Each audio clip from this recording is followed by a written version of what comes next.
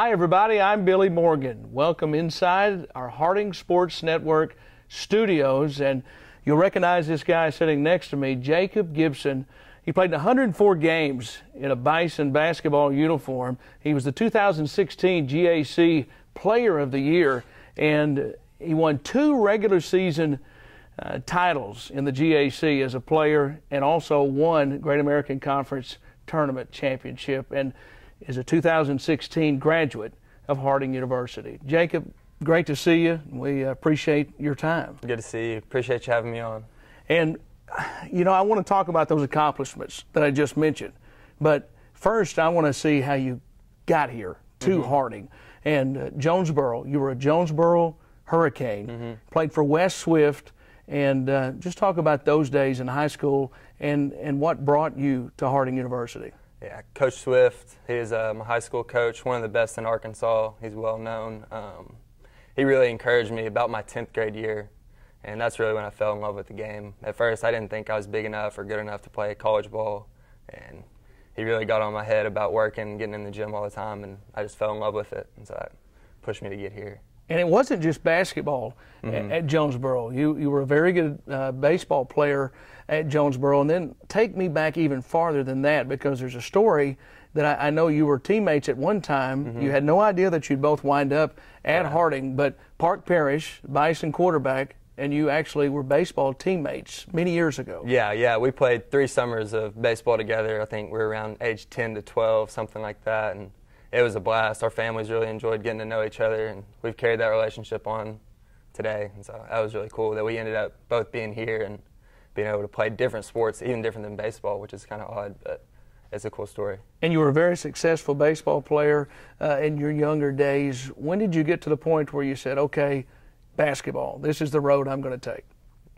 When I was a kid, you know, whatever sport or whatever season it was, that's what sport you played. And so eventually I got to high school and the competition stiffened in baseball, and I really fell in love with basketball, like I said, with Coach Swift. And I took a year off my junior year to play AAU basketball as opposed to high school baseball. And so that's kind of when I knew what direction I wanted to go to in college. And when you came to Harding, you were on a very good team that year that won a regular season championship and went to the NCAA tournament when you were a freshman and won a game in the NCAA tournament, the first win for a Bison basketball team in the NCAA tournament against Central Missouri. What did you take away from that experience, that season, being around those older guys that you took forward? Yeah, that was an amazing year. We had great senior leadership that year. Bradley Spencer, Matt Walters come to mind, Zach Roddenberry as well. But those guys really just showed us the ropes. Us young guys, me, John Hudson, Blake, kind of led us to become leaders today, or this past season, and showed the younger guys like Will and Reggie who are getting ready to do the same thing. And so that's just kind of the tradition of Bison basketball. That's just how we are. You know, we're family. We try to teach each other what's going to help us be successful.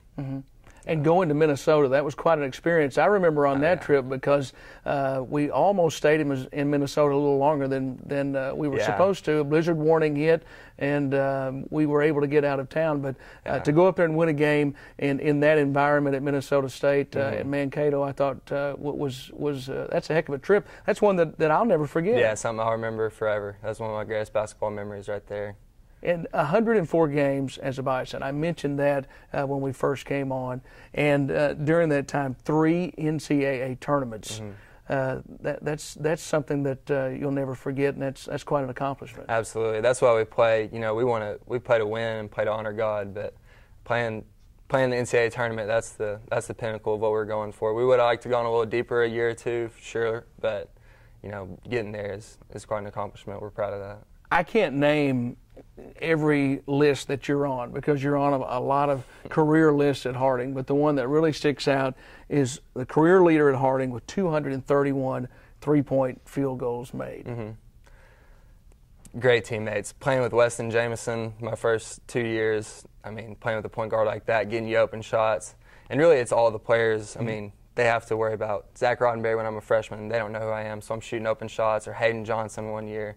So it's a team game, but that's kind of the way the style of basketball is going today. You see more outside shooting, thanks to the Warriors, I guess. But yeah, and so Coach let us play free, and I took the shots when they were there and was fortunate enough to see some go in. I want to mention a few games to see if you remember them, but do you remember a game down in Monticello? Absolutely. Your sophomore year, and you hit a big shot in double overtime to win a game at UAM. You remember that? I remember that. I also remember Will Francis had, as a freshman, had about 10 straight points in overtime and double overtime to help us get that win. And the locker room after that was ecstatic. I think that's where you coined the phrase "Gibby got it." So I still hear that today some. Yeah, you guys gave me a hard time about that when you were getting back on the bus, I think, after the game was over. And Gibby, how long have you been called Gibby? I know that didn't come here, I'm sure. No. This probably goes way back. No, it did come here. Really, took off. It took off like my sophomore year. I was Jacob.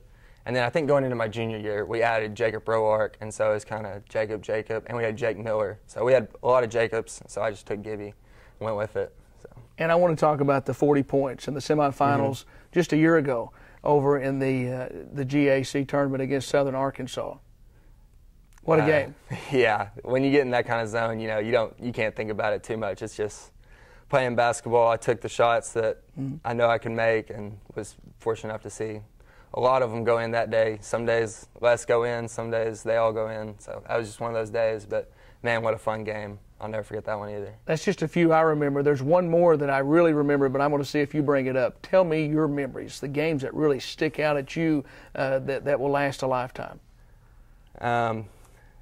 Team-wise, I'd have to say the Tech games were just unbelievable. And the last game of the year on CBS, my freshman year, was an unbelievable atmosphere in Rhodes. Probably maybe the best I ever got to play in.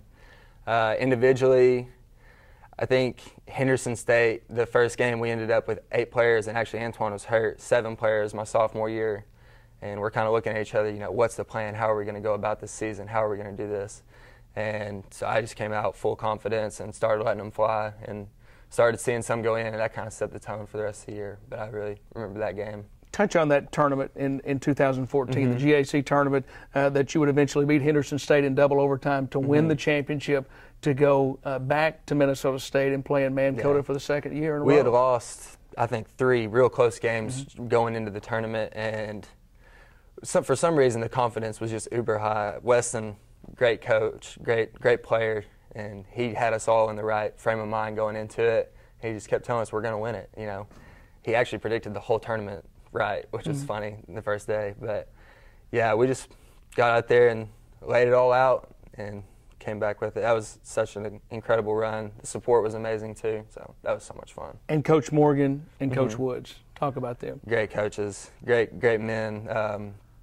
Super thankful that Coach Morgan sought me out in high school and thought I was good enough to get an opportunity to play here, and they stuck with me through highs and lows, and whatever happened, they were always there for me. Coach Woods, same way, high energy guy, great guy, so funny, and he helped me a lot with my game too. He always in practice, he said, Gibby, every time you shoot, I think it's going in. So he always gave me that confidence to play free and play like myself. And you can't talk about Bison basketball without talking about playing at the Rhodes Reeves Fieldhouse. Oh, definitely not. That's so many great memories, man. That sends a shiver down my spine right there, but yeah, I'll remember it forever. And your final game in the NCAA tournament up at Sioux Falls against Augustana, a team that went on to win the national championship. The Bisons played outstanding that day. You had 21 points, and what were the feelings that day? Knowing that it was your final game, but you went play out with a great game. And you still lose. You can't be too happy about it, but as a closing chapter, I smiled looking back on my career and the 4 years and all the relationships I'd made. The game itself was a great game. We really played well. We made shots, but that team they were very talented, and they went on to win the national championship, like you said, and we just wanted to go up there and give it our best run. I think that's what we did, so we can look back and hang our hat on that. Now, you earned your degree back in the spring, but you have an opportunity now to continue your playing career after college. Tell us about that. That's correct. I signed a contract with the Ringwood Hawks. They play in the Big V, which is a league in Australia, the state league in Victoria. So it's about 20 minutes outside of Melbourne. They usually bring in 2 Americans, and I'm the first one they've signed for the 2017 season.